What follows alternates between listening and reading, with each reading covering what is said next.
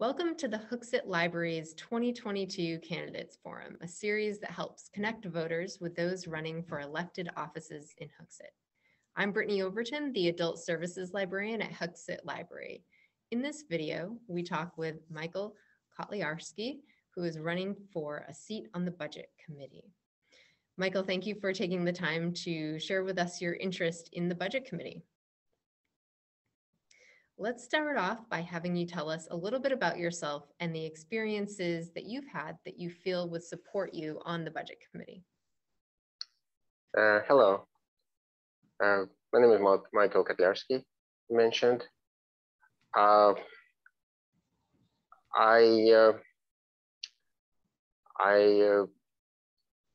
was born and raised in what is now Ukraine, but was a Soviet Union at the time. There was no distinction between Ukraine and Russia, even though currently those countries are almost at war with each other.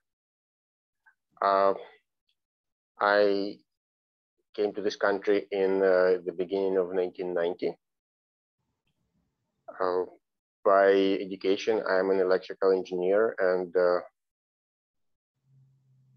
I graduated college here in New York in computer science.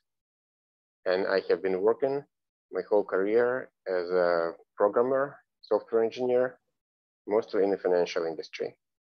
So I was working in New York in various companies at Wall Street and similar banks. A few years ago, my family moved to New Hampshire from New York City. My wife is also a software engineer. She works at a company that's based in Portsmouth, New Hampshire. We have 5 children. Our oldest is 20. He's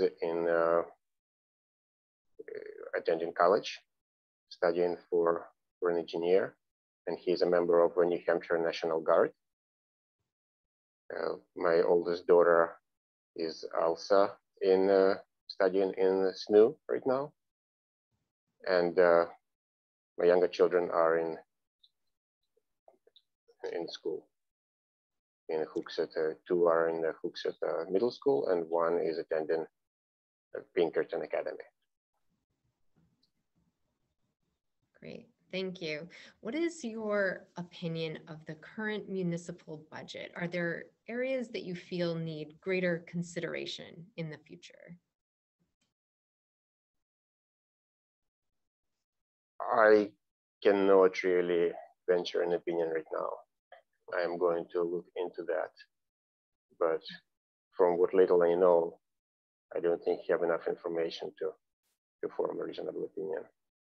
Okay, and this next question has 2 parts. What approach would you take for reviewing budget requests and helping to draft municipal and school budgets? And the second part is, how do you see this as being an effective process for budgeting?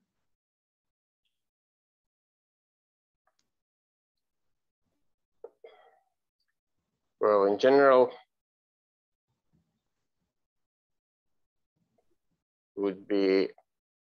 my general approach dealing with budget would be to see what are the factors outside our control that just affect general level prices and such, wages, which we are a smaller state and a big economy cannot really affect much. So those have to be accommodated. And then see what are the major changes or significant changes that are required. Because usually changes could be disruptive, and it's harder to break something than to improve it. So that would be my main areas of concern. Thank you. And how would you balance the taxpayer's expense with the need for services?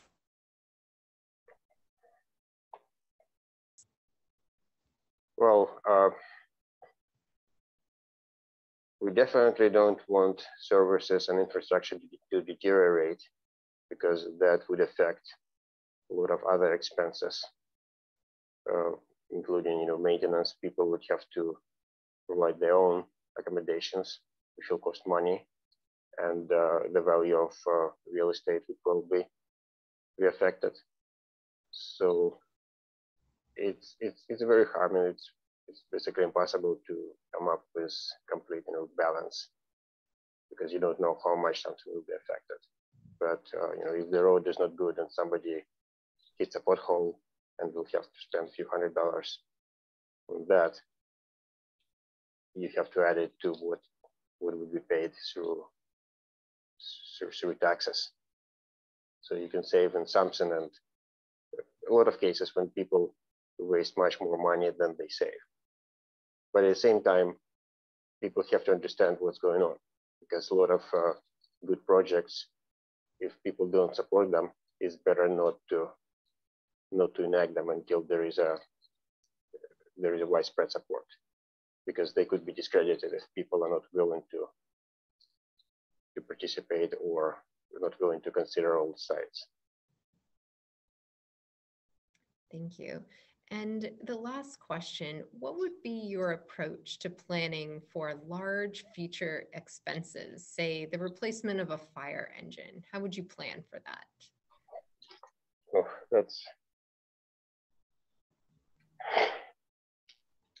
that's usually it would be just created a capital fund that would be